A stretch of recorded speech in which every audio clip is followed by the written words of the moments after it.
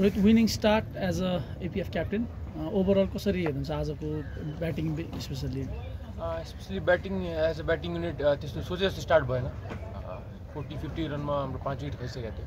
अनि त्यसपछि चाहिँ जुन हिसाबले जोरा र लोकेशले पार्टनरसिप दिए त्यहाँ आई थिङ्क त्यो एकदमै इम्पोर्टेन्ट थियो हाम्रो लागि अनि त्यहाँ पार्टनर त्योदेखि सेटअप भएर चाहिँ जोराले एकदम राम्रो इनिङ खेल्यो सो आज जुन हिसाबले जोराले ब्याटिङ गर्यो एकदमै सेन्सिबल ब्याटिङ गर्यो सो एकदम खुसी लाग्यो इन्डिभिजुअली चाहिँ भनौँ सुरुवाती तपाईँ क्रिजमा आएपछि चाहिँ सर्ट बल नै फारिरहेको थियो होइन दुईवटा सिङ्गल इन भयो थर्ड बल चाहिँ त्यो जुन आउट हुनुभएको बल थियो त्यो चाहिँ अनएक्सपेक्टेड थियो कि लेट भयो नि रियाक्ट एकदम कुन बल सर्ट मलाई कुन बल होइन फर्स्टमा रन लिँदाखेरि चाहिँ प्रतीशले चाहिँ सर्ट फालिरहेको थियो नि त एउटा बल मात्र सर्ट फाल्यो त्यो बाहिर थियो हजुर अनि आउट भएको बल चाहिँ एकैचोटि आउँदा पिक रङ पिक गरिदिएँ मैले एक्सपेक्ट गरेको थिएँ बाहिर जान्छ बल जुन साल फाल्यो त्यो बाहिर जस्तो लाग्थ्यो लास्ट मोमेन्टमा भित्र आयो सो त्यो लेन्थ सरी स्विङ पिक गर्न अलि त्यहाँ झुक्किएको थियो त्यो एरियामा आज सन्दीपको इनिङलाई डिस्ट्राइब गर्न यहाँबाट डगआउटबाट लगातार भनिरहनु भएको थिएन एउटा लिडरको रूपमा कसरी हेर्नुभयो त्यो इनिङ चाहिँ होइन जुन हिसाबले सन्दीपले जुन हिसाबले जोराले वर्क गरिरहेको थियो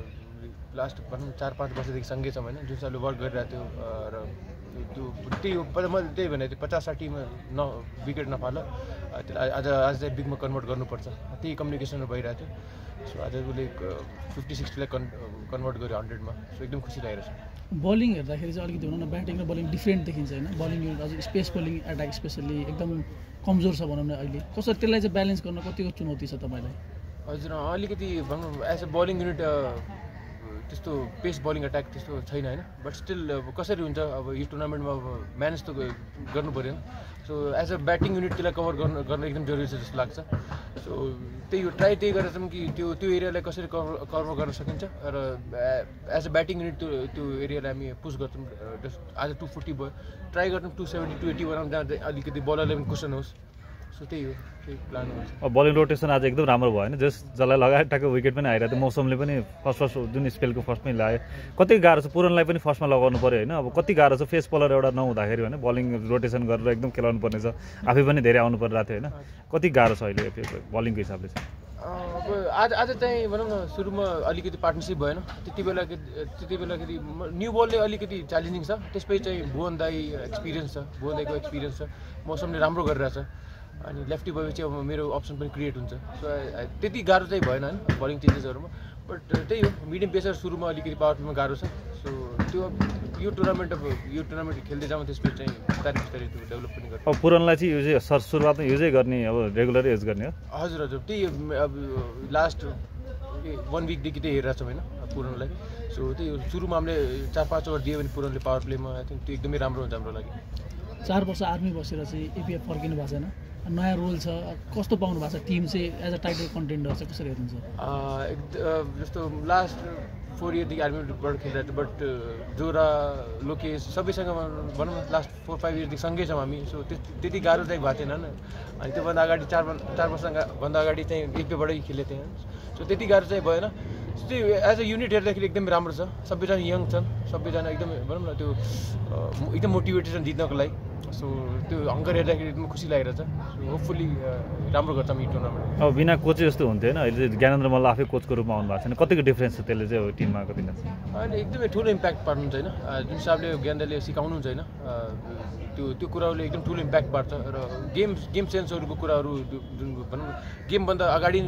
सबै कुरा प्लान हुन्छ नि सो त्यो प्लानिङ एकदम इम्पोर्टेन्ट हो जस्तो लाग्छ होइन गेममा त गएर त्यो एक्जिक्युट मात्र गर्ने सो त्यो प्लानिङमा ज्ञानेन्द्रले एकदम ठुलो सपोर्ट दिइराख्नु पर्छ हामी सबैलाई सो एकदम ठुलो इम्प्याक्ट छ अब फर्स्ट इनिङ्सको कुराहरू 41मा 5 थियो होइन कतिको डर थियो आज कोल्याप्स होला भन्ने तर सन्दीपले जुन खालको बचायो होइन तर त्यो टप अर्डरको पर्फर्मेन्सलाई आफ्नो पर्फर्मेन्सलाई चाहिँ घरेलु क्रिकेटमा रन बनिरहेको छैन होइन के हो कसरी भन्नुहुन्छ आसिफको पनि त्यो चाहिँ कन्सर्न थियो होइन जुन हामीले 40मा 5 गएको थियो त्यो चाहिँ अलिकति कन्सर्न थियो सो आई थिङ्क त्यो बिलिभ चाहिँ हामी भनौँ न त्यो